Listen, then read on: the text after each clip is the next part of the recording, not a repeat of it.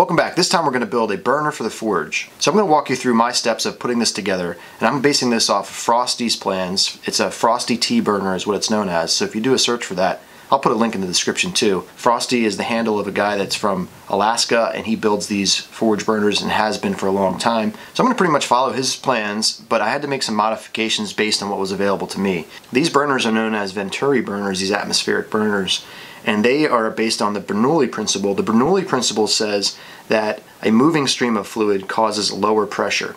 And so what this does is the Venturi effect then talks about constricting airflow through a smaller diameter pipe.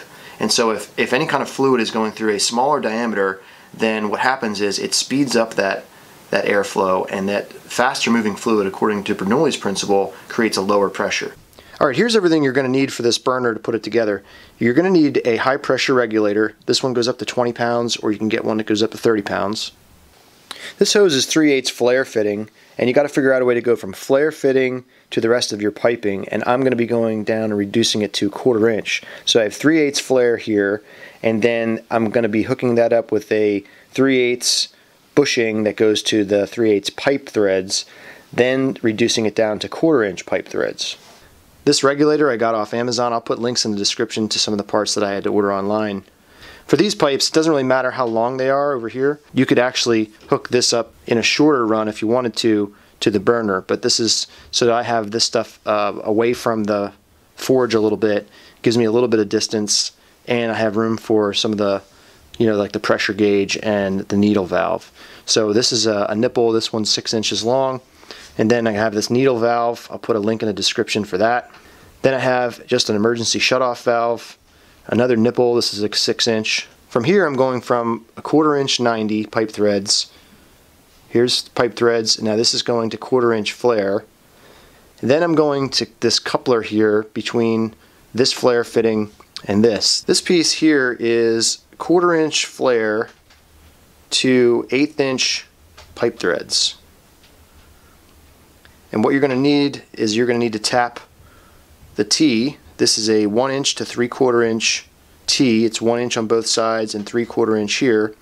You're going to need a tap to tap that 1/8 inch pipe threads.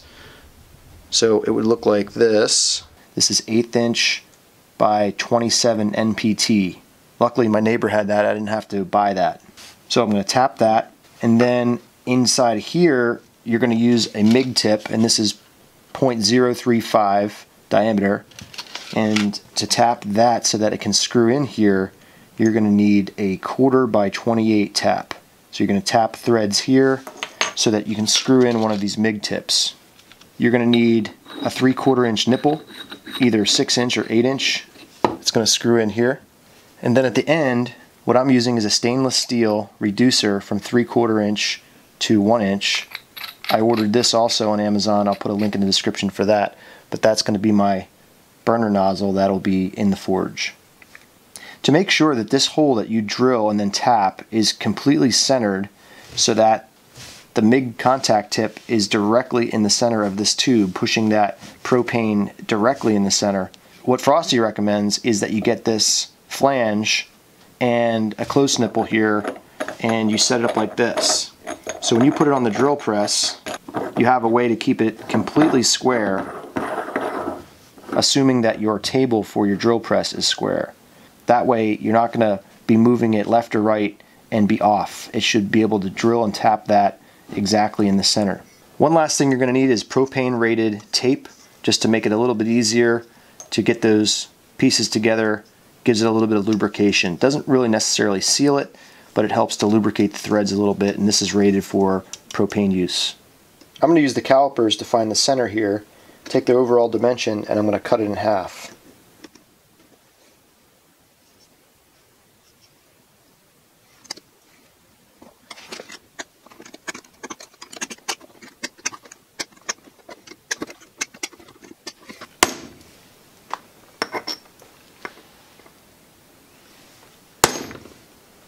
So I center punched exactly in the center here, so that's where we're going to drill and tap.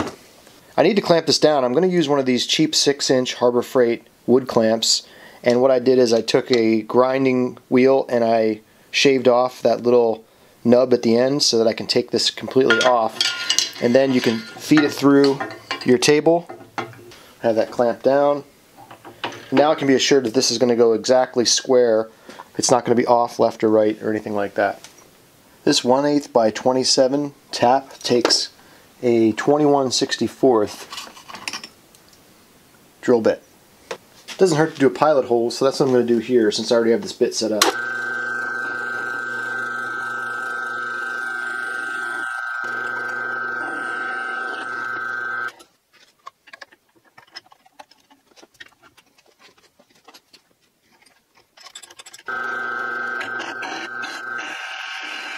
Now's the most critical part. I got to make sure that I tap these threads completely straight. So what I'm going to do is I'm going to put it in the chuck, but I'm going to retract the chuck enough that I can grab around the cylinder outside diameter, because this is a 3-jaw chuck and this has 4 sides. It's not going to square up if I don't put it all the way in there. So I'm going to put it all the way up there and then grab it, and I'll just quick turn it on, make sure it's centered. It's nice and centered. So now I can bring this up and get it lined up just the way we want it. I'm going to slowly lower this and turn it by hand to get it started, applying downward pressure and turning it and backing it out. You can use some cutting fluid if you want. Never a bad idea.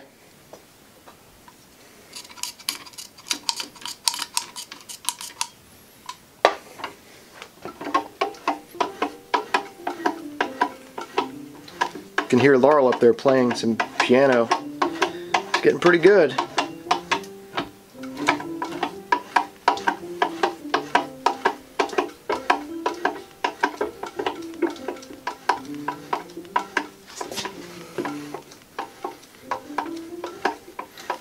One thing that I'll mention is that this 1/8" tap is tapered.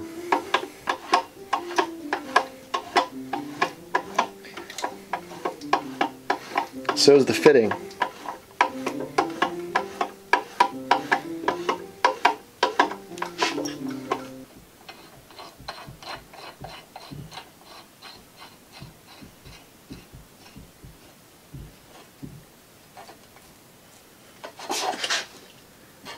That's going to be good. Last step is going to be to tap the threads to accept the MIG contact tip in here, and that's going to be with a 1/4 inch by 28 tap. And I don't have to drill this beforehand because it's so close to being the right size. It only really needs to cut a little bit out. You got to test these fittings. Each fitting's a little different at what that inside diameter is, and make sure it's not too big. This one is just the right size. If the inside diameter was any larger, it wouldn't work. So let's see how that is so far. Ideally, I want to have this end about halfway down that pipe, and that usually improves it, but that's part of the tuning of this. You have to experiment with how it's burning. I could just do it like this and see how it burns and then adjust it, which is what I think I'm going to do. Instead of cutting it off, I'll see how this one burns like this. They're all going to be a little bit different. You can also put a flap on here to control the air on either side. Here's the whole setup put together, and I'm out of my garage now where I have my forge. This is a forge that I built a little while ago that I've been using off and on for the past year, and now I finally got it tuned in and it's working really nice, especially with this T-burner. So click on here and I'll show you a link of a video on how I built this forge.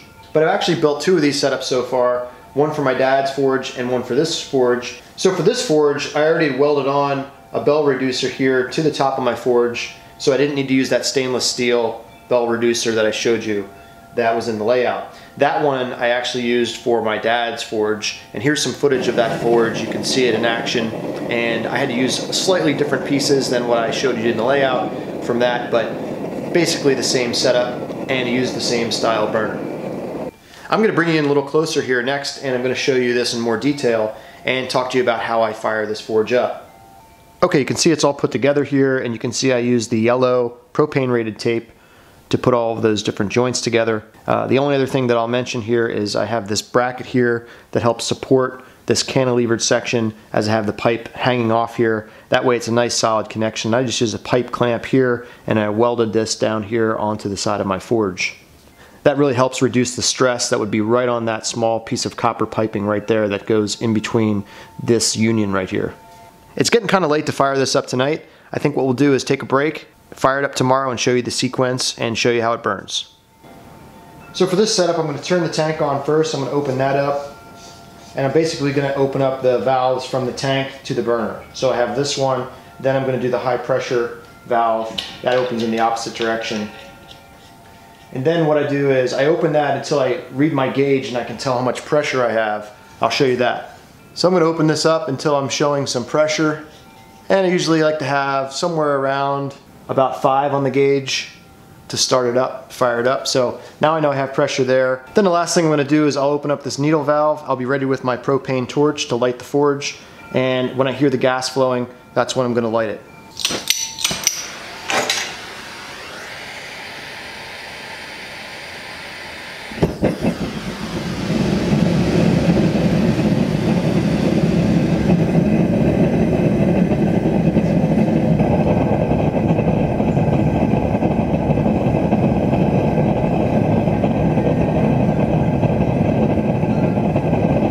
Well, there you go. That's how you put together one of these Frosty tea burners. I hope this was helpful to you. Let me know if you have any questions or comments. Put them in the section below. And until next time, I'll see you later.